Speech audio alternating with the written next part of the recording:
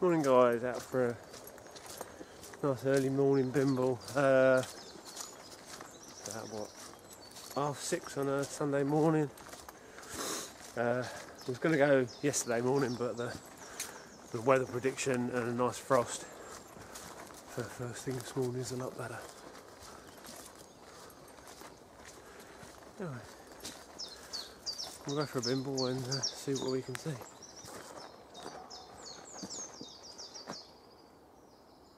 That was deer barking. Muntjac. You hear that?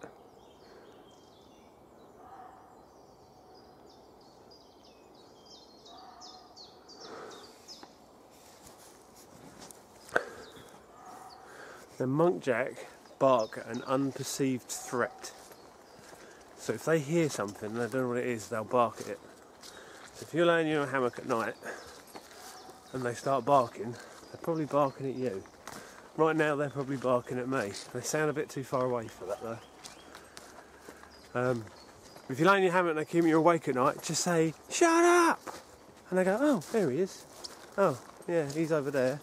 That's what we was worried about. Because they can smell something, or they can slightly hear something, but they don't actually know exactly where you are. So as soon as you sort of sound off and give your location, they will leave you alone. But they'll also bark at foxes and other sort of predators. Interesting. He's really going for it as well.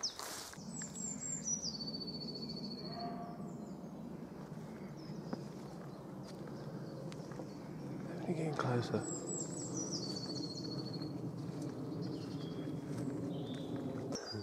I've walked to where I thought I heard him, but I've obviously scared him off.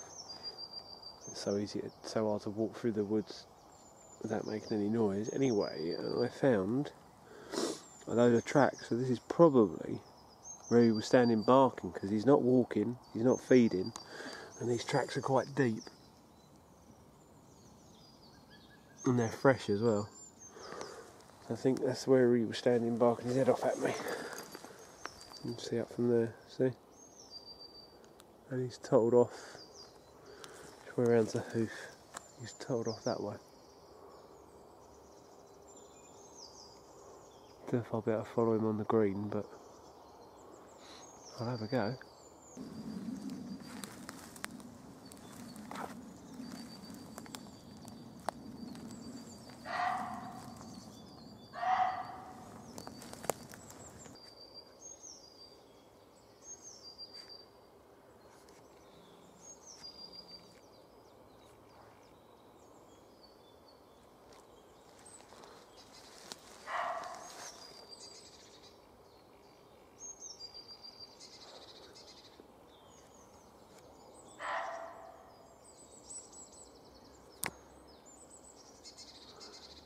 Group of them.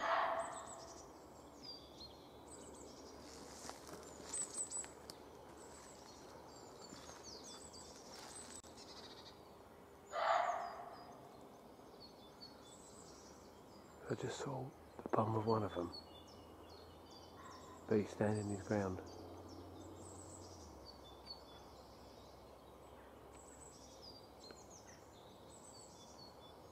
Oh fuck me, I can see him.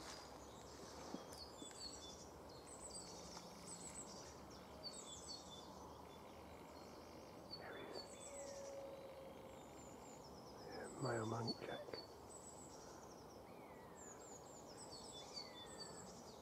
Some good antlers on him as well.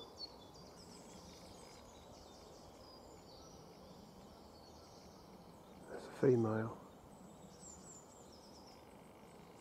That's not the same one.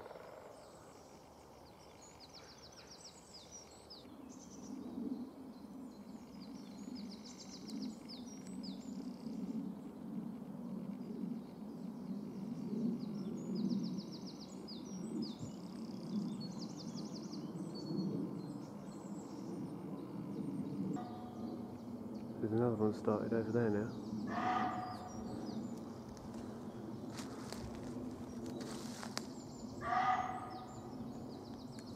And now I'm into the sun, so he's got the advantage.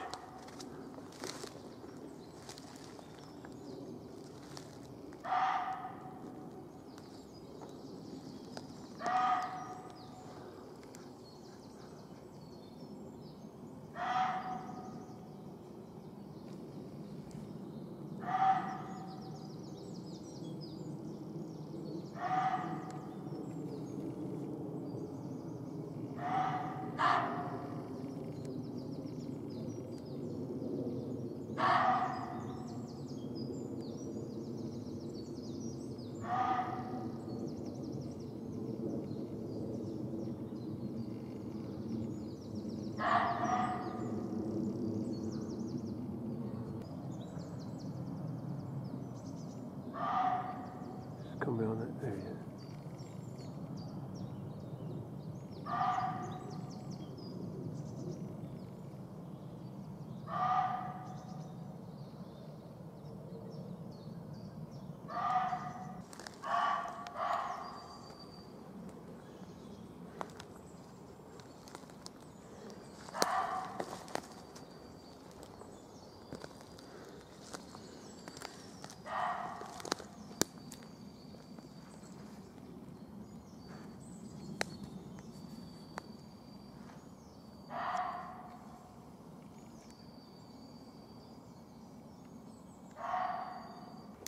I scared this one off.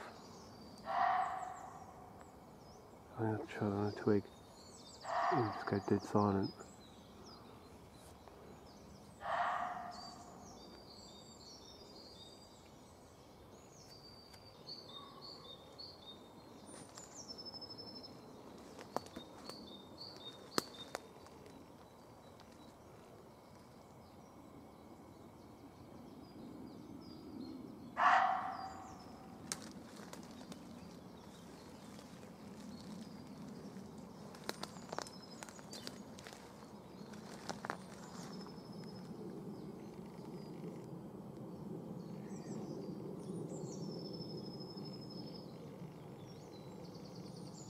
See the stripes on his head? He's looking right at me. So, who are you? What are you doing in my house?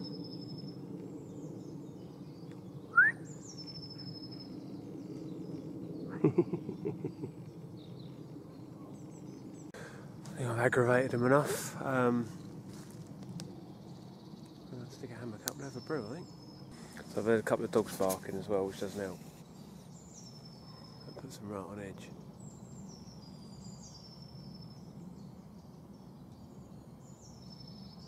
There's two different males I've seen. I haven't seen any females yet, but they're usually pretty quiet. They're not stroppy.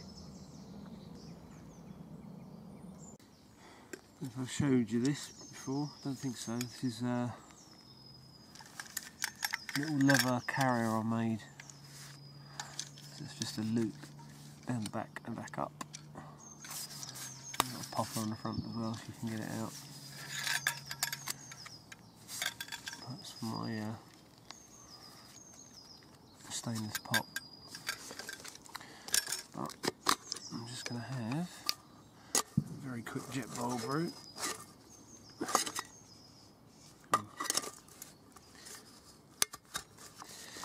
I made a new Laplander sheath as well.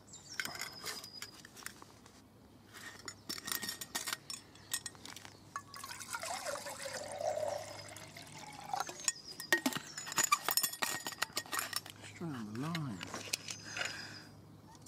Where's the button? Never find the button.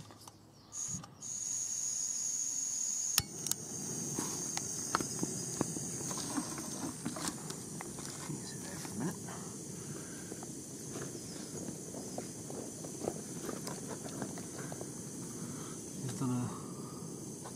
wet formed Laplander sheath. It's actually a belt loop, just tucked straight back. Retains the shape of the Laplander. It's a bit rough and ready, but it's practical.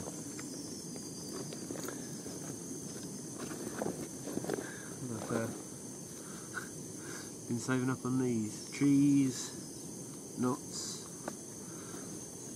food for free, and mushrooms. Nice kind of refreshers when you see something, but they don't take up too much room. They're the Collins Gem books. This is just my little day bag thingy. It's got some molly attachments on it. Dead cheap, doesn't look all camo, doesn't look like you're going to go and burn the woods down. Got a little bag there, keep your batteries in. A granola bar. Some bits of paracord in that one. Most of it's just camera gear and brew kit. That's all it is, and the TW Superlight, which I've now got up. So I'll just wait for this to boil, and I shall have a brew. Take it all back, all the nasty things I've said about Jetboil, the colour changing bit. That's actually the right temperature for coffee. That's just before boiling point. That's gone orange. I thought it went orange at boiling point. So it's with clean fresh water. But obviously you need to boil any dirty water or found water or filtered water or whatever. But last week when I made a coffee, it was so bloody hot it was undrinkable for about 10 minutes. Because this is insulated as well, which doesn't help. Anyway, I'm going to sit in the hammock. What an awful way to spend a Sunday morning.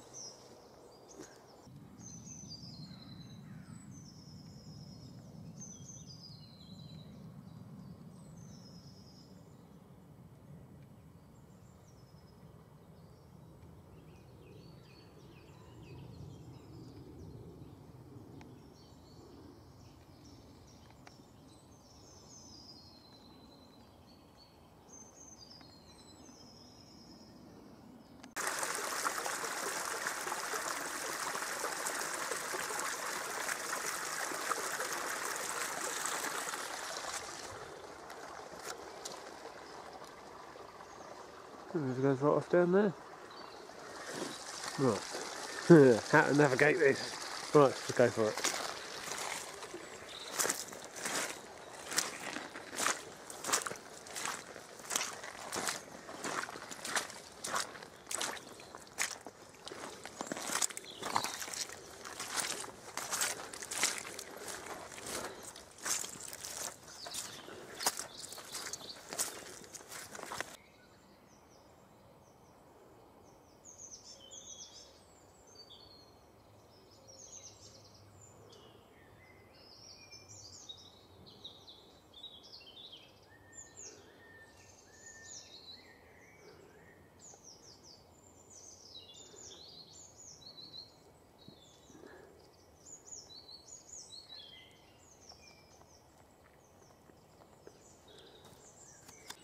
Right guys, when you find a freaky ass hole in the middle of the woods with like a 2-foot square entrance, don't go crawling down it. Okay, let's go crawling down it.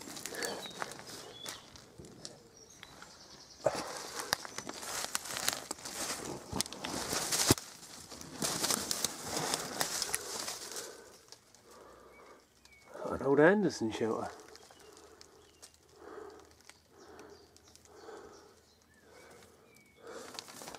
Or a wood store. It's more like a bomb shelter though. Corrugated iron, but the brickwork looks quite neat and new. Nice logs though.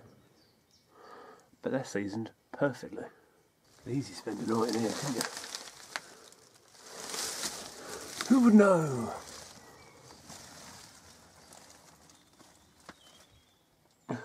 And it's lit.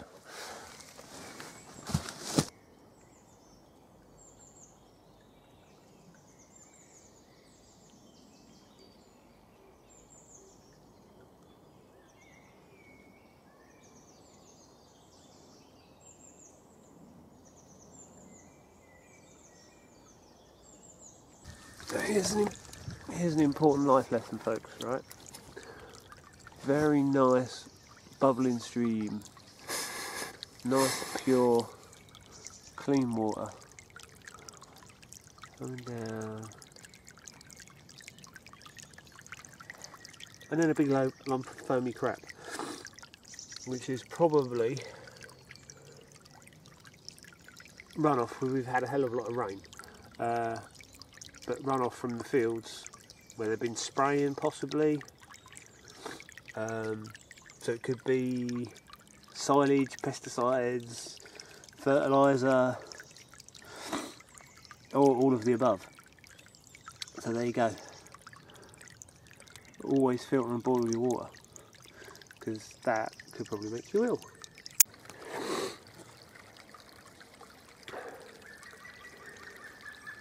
Life lesson number 2, folks. Right. So there we go. A bit of a babbling brook, nice and clean. We've got foamy stuff, and a dead muntjac.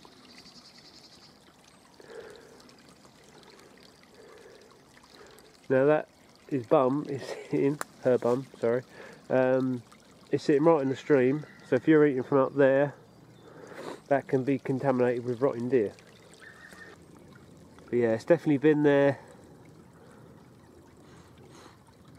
I don't know, probably a couple of 3 days. Yeah, nowhere near edible. Stop staring at it because it's a bit grim. With muntjac, because they're... Make sure you can see me. Yeah, with a little muntjac, because they're from Asia, their fur is really short, used to warmer climates. So if we have prolonged rain, and we have had a lot of rain, and it was really cold this week, and we've had quite a lot of rain, once their fur's wet, they're buggered really. So prolonged rain, that'll kill them off. The only other thing that will kill them off is so there's so many little birds around here. It's fascinating. Yeah, the other thing that will kill them off would be their teeth wear out, because they've got no natural predators other than us, where they ruminate and chew so much they wear their teeth out, so they starve to death. But that one, the teeth look fine. It looks actually quite young. But in the winter, if they're wet, cold, and pregnant, because muntjacs can be pregnant all the time,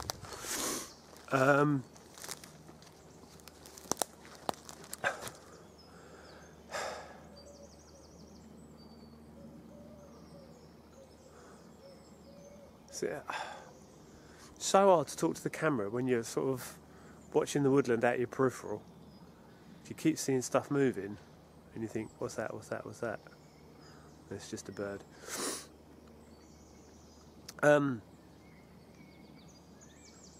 Where was I? Yeah, because they're from a warmer climate, they can breed all year round. So as soon as they give birth, they're ready to breed again. So where with bigger deer, more modern deer, because muntjac is basically a primitive deer. But with more modern deer, they actually, right at the end of the summer, breed, and the female will hold the sperm until the spring and then make herself pregnant. And it seems like a really long gestation period, but it's actually not. It's because they hold the sperm. Same with pandas, do exactly the same thing. And if the female isn't in a 100% tip-top environment where there's plenty of food and she's happy, she will not get pregnant. But muntjacs don't do that, so they're pregnant all of the time. So in the winter, when there's not a lot of food around and they're cold and they're wet, just giving birth will kill them. I think it was Dom Demonstrates. He found a little muntjac with a baby hanging out the back of it, which is pretty sad. But you know, end of the day, circle of life and all that. Yes, but every single time I walk around a corner, I see more bluebells, and it just looks more beautiful. And then I think, oh, I have to do a really slow panning shot of that, because that looks amazing.